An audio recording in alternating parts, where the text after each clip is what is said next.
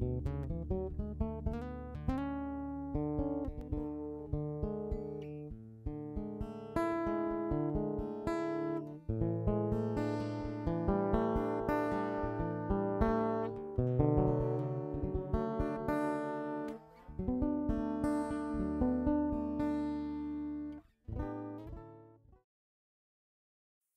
saucy tale. The clatter of coffee and teacups and the hum of conversation was around the breakfast room, where sausages, bacon, black pudding and scrambled eggs were tongued and spooned onto groaning plates. Arnold and Olivia were due to set off after breakfast, having stayed the last 2 nights in the Smithson Country Hotel, which had looked a lot nicer on the website. The wedding party that caused him to put in his earplugs as guests banged doors and chatted loudly at 3 last night made him tired and hungry. Olivia could sleep through almost anything, it seemed, and she had opted for muesli and yogurt. Arnold was no exception to the temptations of the fried delights on display. He returned to his table with a laden plate, expelling his customary groan, squeezing into his seat and reaching for his coffee cup. He tore open sachet after sachet of ketchup, covering his bacon and sausages. Olivia was flicking through her notebook. "I think we can make it to Inverness in about 3 hours, but we can stop for tea on the way. There should be some nice walks at Cairngorms National Park if we want to stretch it out for a bit. No rush, given your birthday is still a day away," reaching across to take hold of his hand. "So I'm not 50 yet then," smiling at her as he stopped his chewing. "We are going to cut back on this when we get back. You're going on a diet and exercise plan, my man." The chatter was interrupted by a loud voice. "How hard can it be to get me more ketchup?" A woman fumed at the helpless staffer behind the buffet counter. My colleague is looking in the storeroom. We appear to have run out. I'm very sorry, madame." She flounced off, glaring hotly at Arnold as he chewed on a sausage, preparing to butter another slice of toast. "Close your mouth when you're chewing. I can't take you anywhere, Arnold," hissed Olivia. He grimaced at being talked to like that, and it reminded him of the school canteen, where Mrs. Murray stalked the tables on her lunchtime hunt for manner infringements. In the last couple of years, eating had literally been a comfort after he's lost his HGV license due to a drink-driving conviction. All interest in working out and eating within reasonable limits had collapsed. Fortunately, he had recently found work as a handyman for a local landlord. He prepared vacated rooms for new tenants and dealt with any snagging issues in the portfolio of houses he rented out. His boss seemed like the usual unscrupulous landlord, but he treated Arnold well. He needed someone reliable, so wasn't going to put his nose out of joint.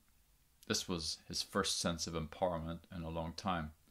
So whilst he wasn't going to let it go to his head, he did relish it. In another year, he would be eligible to reapply for his HGV license. Getting back behind the wheel of a huge truck was all he wanted to do since he was a schoolboy. There was nothing quite like pulling into a motorway service station that was reserved for trucks and filling up the massive tanks with diesel. He'd even come to enjoy the smell of it. He'd nod to other drivers and see them with their various trailers, guessing where they were bound for. For all the driving he had done through Scotland, this had been the first time in decades he was travelling in a car that could be crushed by a truck. "Hey you!" came a strong Scottish accent that could have easily been Glaswegian. Arnold looked up to see where the voice was coming from. A man was addressing him with a jabbing finger from the table ahead of theirs. "Did you have to use up all the ketchup?" Arnold froze. He put down his fork and reached for his coffee cup again. "It's up to the hotel to provide more," he muttered, looking away from the man. The man was sitting opposite the lady who had delivered her prior protestation at the hotel staffer. Her blonde ponytail was pulled up high, and she turned around to scowl at Arnold, who had by now emptied his remaining sachet of ketchup on his fourth and final sausage. And he was going to enjoy that. Now it was the last they had in this hotel. "Go easy on the sauce, big man," the angry boyfriend resumed. "What's this baldy twit going to stop blithering on? Arnold couldn't help making the journey from his plate to his mouth with his ketchup-drenched half-sausage as slow motion as possible. He groaned, enjoying the flavour a little too ostentatiously. Stop winding him up! Olivia pressing her hand on his. You're a real class act, you fat pig, shouted the bold and now red-faced, overprotective boyfriend. I'll see you outside after, I will, thrusting his finger again so that Arnold noticed tattoos on his knuckles. Just great, Olivia groaned, as other guests whose own conversations had ceased during this exchange of views looked both on and away. Arnold smiled at her to try and reassure that nothing further was going to happen. The food wasn't so enjoyable with all of these onlookers now.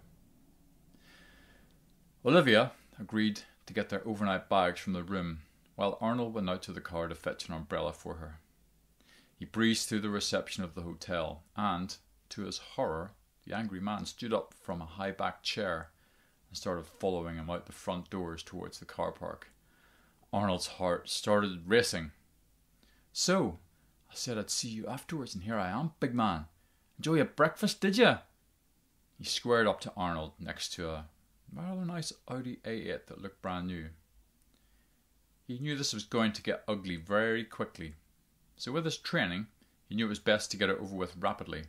Without warning, Arnold punched him directly in the throat, immediately disabling him from causing further trouble.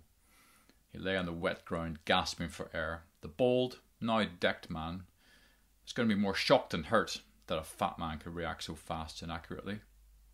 Nor would he have anticipated that Arnold had learned this and much more as a Royal Marine Commando Reserve in his 20s.